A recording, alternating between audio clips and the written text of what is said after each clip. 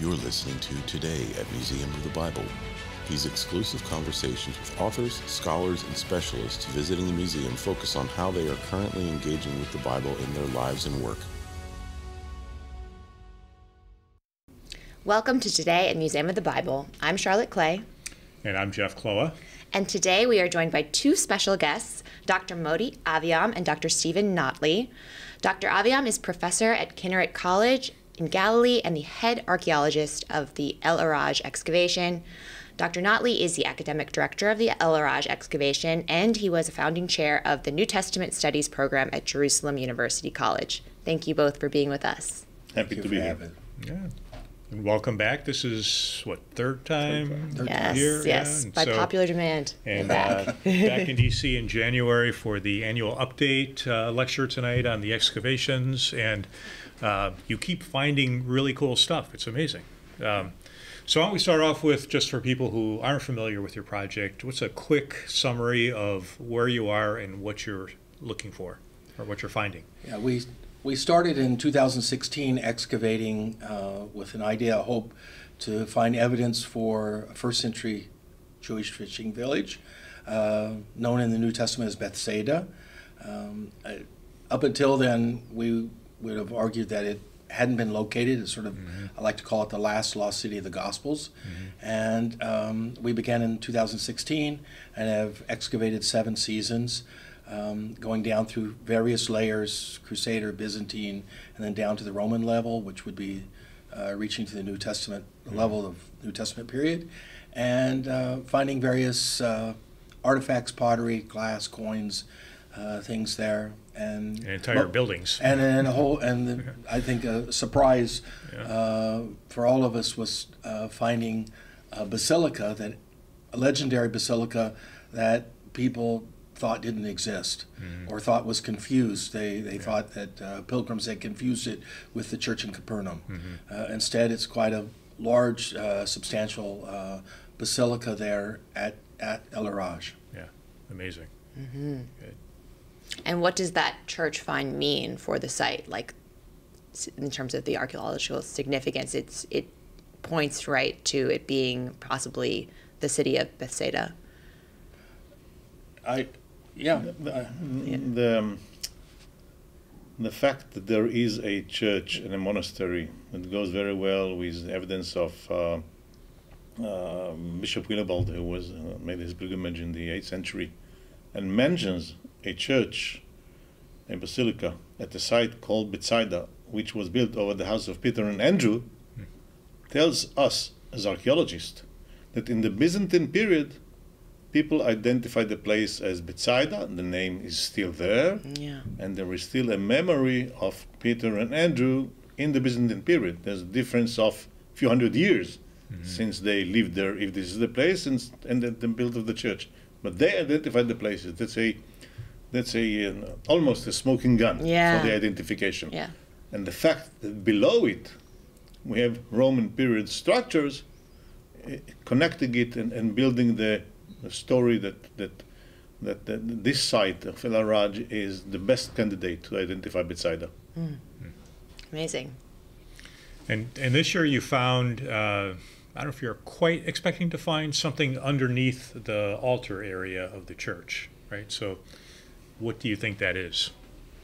As we know from every other Byzantine period church, and up until today, of course, is that as the apse is the focus of the cult being made at the church, it is the most sacred place, and usually the object that secures the building. Sometimes it's a reliquarium, sometimes something else should be there. And therefore, and when we started excavating the apse and the mosaic was partly missing, we realized that there are some walls underneath. So the archaeological idea is to check it in a scientific way. We don't dig from the side. We have to take out the mosaic floor from above. We did it with our conservator, Yesh Drey, who took it away, and we started digging from the top. There was a very specific fill of soil in it, and we got into a piece of a wall of about 10 feet long, or a little bit more, which was surrounded by another wall. Below it, to the side, we reach down to the 1st century. So we can clearly say that we have, under the church, we have houses from the 1st century, from the early Roman period, at the time of the New Testament. It continued to the 2nd, 3rd century, grew up, and sometimes in the 4th century, a structure was built separating a piece of a wall from the other elements, surrounding it in a room, and there's other walls from the 4th century that continue that we're going to check next season. And when the church was built, the apse, the center of the apse is right above this wall. Wow. So for me, as an archaeologist who excavated like 15 Byzantine churches in the Galilee, it is very clear. This is the sacred object. And therefore we can say that probably the people who built the church knew already this is a sacred object from the 4th century and decided to build a bigger church above it, and it is under the apse. This is a very similar situation to what we have at Capernaum. Capernaum, right. Yeah. Exactly the same. There is a 1st century house that was developed into the 2nd and 3rd century. In the 4th century, someone came and said, this is the house of Peter. And in the 5th century, a church was built above it. Yeah. Yeah. Exactly the same. And you can see that today, yeah. So you're finding the same, and it's actually the same style of architecture from the 4th century, right? I went inside by permission of the Franciscans. I went under the modern church of Peter to see, to touch the walls, to see, to look at the materials, the stones, the mortar in between. It is very similar to our site. It's probably, I think that in next 2-3 seasons we will be able to say that this is a project that was made in the 4th, 5th, 6th century to create here these 2-3 sites. Similar things as happening at Heptapegon, at Tabga. Oh, yeah, yeah. Right. So there is a project in the northern part of the Sea of Galilee. Wow. Yeah, there's a church father called Epiphanius, and he speaks of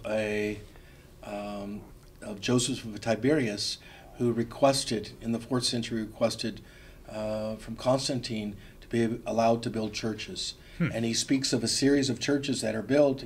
He talks about Tiberias, Sepphoris, which he calls Dia Caesarea, Capernaum.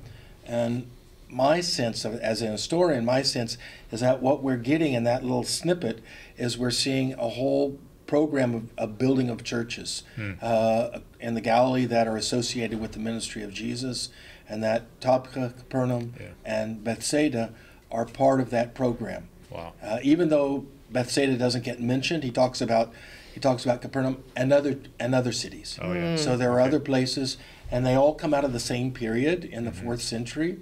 And so it's a very interesting connection there between the archaeological remains and this witness from Epiphanius. Interesting. It seems as if in the 4th century, when Christianity took over the Roman Empire, and people started to look for the holy places, that they identified the house of Peter at Capernaum, the house of Peter at Bethsaida, the location of the fish and loaves miracle, and so on, and immediately they built something around it. In the 5th, 6th century, when the country was full of churches, they developed it into much larger churches. Bigger churches. Wow. Any other exciting updates from the site, new finds that you can share with us? The most important thing, 2 things are important, of course. First of all is the ability to identify the 4th century structure. The town, or the polis of the small polis of Julias, Bethsaida, was abandoned somewhere in the 3rd century. I assume because of the level of the lake rising up, and it was too wet to live there. It was abandoned. So it took another 100 years or so until the lake went down and people identified the place and started in the 4th century to create a sacred site there. But we have also the village, or the city, it's a town itself, small city of Julias. We have private dwellings We have already some. We discovered it in four different areas that we excavated, but the large one today, what we call Area D, yielded 5-6 rooms of a house, and it seems to me now that's only, we can say, the only beginning. Yeah. That this is a not a very rich family, but not a poor family. Right. We discovered last season discovered a lot of objects that are speaking about more rich life, such as glass vessels, Wow. Okay. Yeah. stone vessels. One of them is made of very fine stone, typical to the Jewish life, but this one is a fine stone. It takes more money to cut this Right. stone, and what was very surprising is a hoard of coins. Yeah. It's not that this is a security hoard, as we call it. Someone is in a time of war and they're hiding Right. somewhere. Yeah. But this was probably in a box on a shelf, maybe in a small niche in the wall, and the house was abandoned, and they forgot to take it. forgot about they the- forgot to The safe deposit box. Yeah. Mom said, when they're flying away, Mom said, "Did you take the money?" I said, "Oh, I forgot the money." Forgot the money. So when it all collapsed, all the coins, no box, but there are a lot of coins. We have like 70 coins, if I remember well, around 70 coins.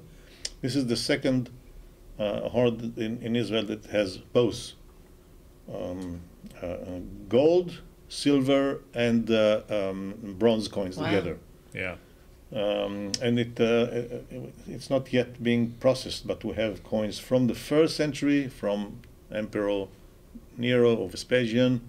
It looks like to the very end of the 2nd century, maybe even beginning of the 3rd. We'll have to learn it really? in the next few months. Wow. It is beautiful. The people who worked there were so excited, Yeah. and that's what happened when you find hoard, and especially when you find gold. Yeah. Yeah. For me, as an archaeologist, a bronze coin is good as Yeah. a gold coin. Right. Right. But we are human beings. We see gold, Things go crazy. Yeah. things go crazy. So it was very, very interesting. Also, we found a small vessel, about a few inches, clay vessel, which we identify as a inkwell, Oh, really? and that's interesting. If I'm right, this identifying it as an inkwell, because it means that this, at least this family, which is a little bit more rich than we used to, although we have there a lot of fishing weights, and there were fishermen, Yeah. there was at least one person who knew how to write. Yeah.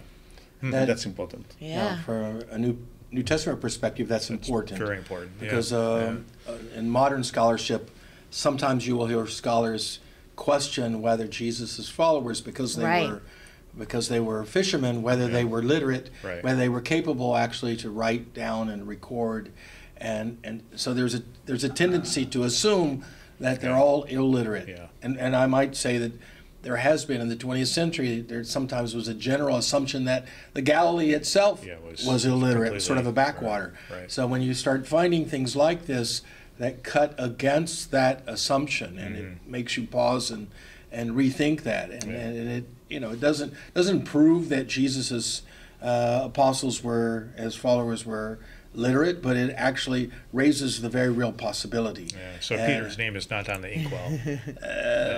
Not yet. Not yet. No. Okay.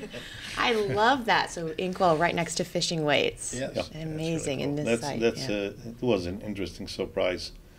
It's also together with the inkwell, but also the other finds tells us that not everyone in the Galilee, as it reflected sometimes in the New Testament, not everyone were poor fishermen Right. and poor peasants. Oh, yeah. There were also rich Yeah, people. Rich people, yeah. Yeah. Yeah. Well, it's a city, right? And they have bathhouses. That's right. And, Exactly. of course, you're going to Exactly. have some means. Yeah. Because when people are reading New Testament, and sometimes even scholars, they say that Jesus appealed to the Galileans because they were all poor Yeah, peasants. Right, right. He didn't go to Tiberias and Sepphoris because all the rich people who were living there. it's not. There were Irish people living in the villages. Yeah. Right. Yeah. So you were working, I know, when the war began in Israel, and you've continued working at the site since. What's that experience been like? Our group of volunteers arrived October 6th. Wow. October 7th morning, we were all in shock. Foreigners and locals. And we were talking to them, and I said, that's horrific, but we can work here without anywhere, far away from the events. And I think that this is, it could be some kind of escapism to continue doing the work, that we believe in, doing work of peace. Yeah.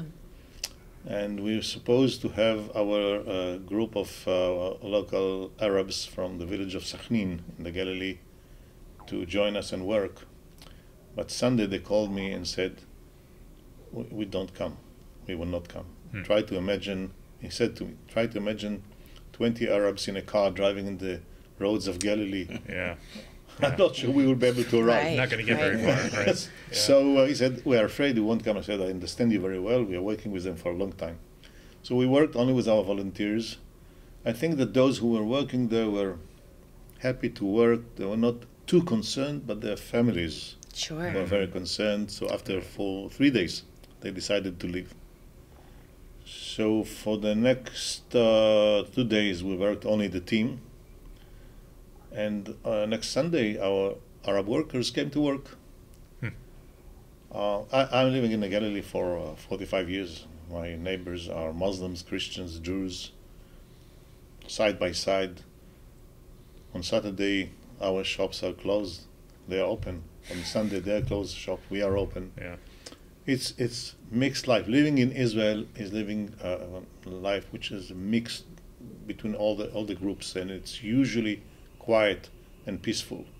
And even this war, as people, not here in America, but they don't know enough. But in Israel, we are very happy that the local Israeli Arabs took the side. They realized that this is an awful event, anti-Islamic at all, and they don't go out and protest, and they are sharing the deep grief of Israelis, as long as there were Muslims killed by the terrorists of Hamas. Yeah. There's a guy sitting in the car with his Quran trying to explain to them that he is a Muslim, and they kill him. Right. So the local Arabs are really sharing the problem with us. And I felt it very well while working with my friends, Arab friends, for 3 weeks Wow. in the field. And it was a very important human experience. Yeah. Yeah. Yeah. It's great to hear that work together, do positive things, model how we should relate to each other. It's a great privilege and opportunity. I think, as a foreigner coming in and being in the midst of that, and I think so often the news tends to sort of make it as, Jews and Arabs on Tuesday, and they miss the complexity of Israeli society, and the fact that by and large you have coexist. I mean, you always have the odd person, but by and large you have coexistence between Jews, Arabs, Muslims, Christians, and it was reflected, and people who heard about it later were a bit shocked that in the midst of all this going on in Gaza, which was a horrific situation, up here in a little pocket on the north shore of the Sea of Galilee, here's this collection of Jews, Christians, Muslims, who are working together side by side, with no animosity, no suspicions, working togetwe and I think that's a picture that too often doesn't get broadcast. And we're people ask me, I stayed on and worked, and people asked me if I felt uncomfortable, unsafe. I said no, not at all. It was where we were, as Motti mentions, we were far removed from the situation, in the South, and it was a good experience. And I think when we talked about it, because initially we talked about should we continue, and if I can say it, they said we would prefer to dig. Yeah. Because otherwise we sit at home and just listen to the news. Yeah. Right. They said being out here doing something, and not so much an escape, because you can't escape such a thing, but at least not being it's constructive, Yes, positive. yes. and they said we would prefer actually to continue to dig, because we talked about is it suitable to continue digging, Right. and but it was an interesting experience, and of course it's not done yet, and we're digging this summer. Yeah. Actually, I want you to explain how people might be able to connect in with you guys. Yeah, we have a website, El-Araj, E-L-A-R-A-J excavations.com, and that's usually our place where we put pictures, reports, a blog. I do a blog usually when we're there, just a general update. Any lectures that we have are linked there, so people can go and get a sort of overview of the last 7 years of excavation. And it's also a place that gives the dates for our dig this year. We're digging the last week of July, first week of August, 2-week session, and then another 2-week session, I think something like the 13th to 27th of September. People can go on there and find out details about volunteering, coming over, being a part of it. And of course, people have asked us the questions, are we going to dig? And my response is consistently, we are going to dig, period. If we're in another situation like we were in the autumn, where their volunteers can't come or don't feel comfortable, then we'll use local labor. We're committed in making an exerted effort, particularly over the next 3 years. So come what may, we are digging, period. So and those who feel comfortable or interested can go on there, and then there are links to sort of explore the possibility of coming over. It's no experience is needed. It's on-the-job training. I will say that July is hot. So it is warm, but we dig early in the morning from usually 6 to 12. So we dig in the cool of the morning. We can speak of cool of the morning, and then we break, and so we're digging when it's a bit cooler, and it's and we have the whole age range. We have everything from teenagers to up 70s. Right. People who are there, and everybody does what they're able to do. And it's there's something about touching history that I think is really important and puts things in perspective. Again, we have people digging who have deep faith. We have people there who are digging more out of an interest in history and not so much motivated by issues of faith. So it's a really interesting collection of individuals that have been drawn there with sort of a common purpose. So it's we'll if anybody's interested, again, El-Araj excavations.com, and you can go there, and if you have I think there's email even. So if you have questions, you can write in. Well, you have the advantage of, every year you find like really cool stuff, like every year. Yeah, right? There's so clearly more to find. It's like if you want to be on a Super Bowl team, right? You go to El-Araj. This is the secret of archaeology. Yeah. Yes. You don't know what's under the ground. Yeah, exactly. You go there, you know nothing, and every day, I'm in archaeology since I was 14. Yeah. And I'm 70, and there is not a day similar to the last day. Every day is different. Yeah. But you're right. This is a site that continues to surprise us every year and give. And we just sort of say, okay, what's next year? It's it makes you excited about going back and uncovering more of the city. Yeah. So, Well, we'll look forward to having you back next year again for for 24. Your program tonight, we'll record that. That'll be in our YouTube channel eventually and get updates there. And if I could put a commercial in, this is a kind of a big year for the museum in terms of archaeology and projects, and And in June, for example, your colleague, Dr. Yeshu Dre, will be here to talk about oil lamps and even bring some kits for ancient oil lamp production. A lot of fun there. I think that's June 16th. Yes, and, yes. Learn to some make of your your own. colleagues from the IAA will be here in June and in September. So lots going on this year. And Saturday too. Next Saturday, yes, it's this Saturday. This Saturday. The oil lamps at Shekhin. So Motti will be, actually he's, 2 sites that he's on, and 2 amazing sites, Yes, both in the Galilee, and we'll have updates there on Saturday. So lots going on. Thanks for coming back again. Always great to see happy. you. Thank you for having us. Yeah. Thank you. And thank you for listening to Today at Museum of the Bible.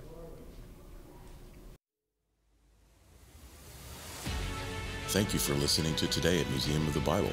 Join us again to hear how authors, scholars, and leaders are engaging with the Bible every day. Only on Today at Museum of the Bible.